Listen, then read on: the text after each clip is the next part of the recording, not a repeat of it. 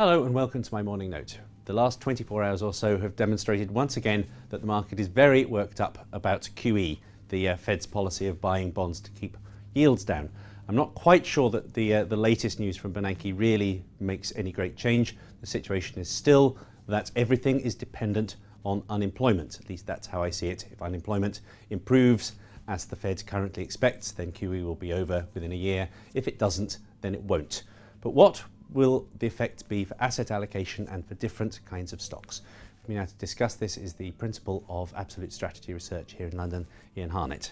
Ian, thank you very much for joining me once again. Thanks, John. Let's start by taking a look at a chart which demonstrates that unemployment might be important for QE, but it's very important for asset allocation anyway. Take me through this. Fantastically important. You know, if this is one of our key asset allocation indicators. Equities beat bonds when unemployment comes down. It's very simple. And the reverse when it goes up. Absolutely. Yeah. And so, but it's an asymmetric relationship. Unemployment comes down over 3 to 5 years. It goes up in 18 months to 2 years. So if the Fed is focused on getting unemployment down to 6.5%, so that's the left-hand axis, then we've still got another year and a half, perhaps more, before you really start to have to worry. And it's only when interest rates really go up enough to squeeze the corporate sector to get them to shed employment that equities really come under pressure. So lots more to go for here. Okay, and by your argument, equities will continue to beat bonds even though the Fed is continuing to support bonds. Yeah.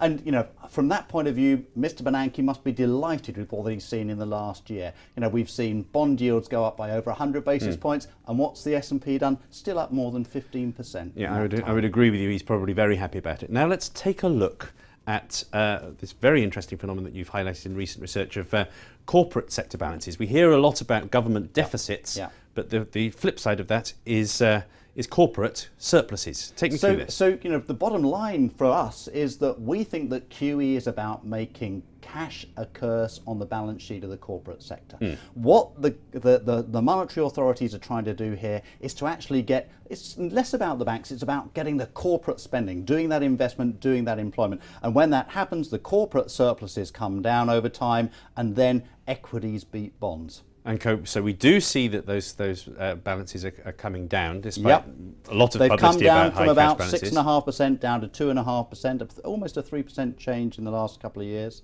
But are you predicting that we'll see much more in the way of capex in the future? What you've got to see is that you will have to see those surpluses become deficits before you get up to the bottom of the unemployment cycle and before you start to see interest rates really being jacked up. Okay, so you're again arguing that we've probably got a year or two more of secular... Still got more time to work this out. Okay, and within the stock market, let's take a look at what this could mean for different kinds of stocks. What we're looking at here is the rate of change in those balances compared to the relative performance of cyclicals and defensives. And once again, we've got 3-year rates of change. We find that's a very good, you know, smoothing mechanism to get the broad trends. And you know, those deficits have started, the surpluses have started to come down. So as I say, by about -2, -3% over the last 3 years.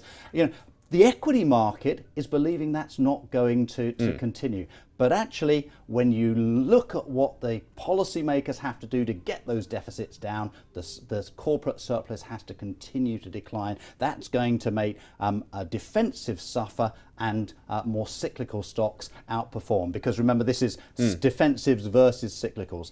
Defensives are gaining in the difficult years. Could I ask one final question? What's the biggest risk to this scenario you've just given to me? Could it be a deflationary shock? Would that the biggest risk, yes, would actually come from Japan. You know, Japan exporting deflation through through their devaluation. Unilateral QE we saw in 2011 is always bad news.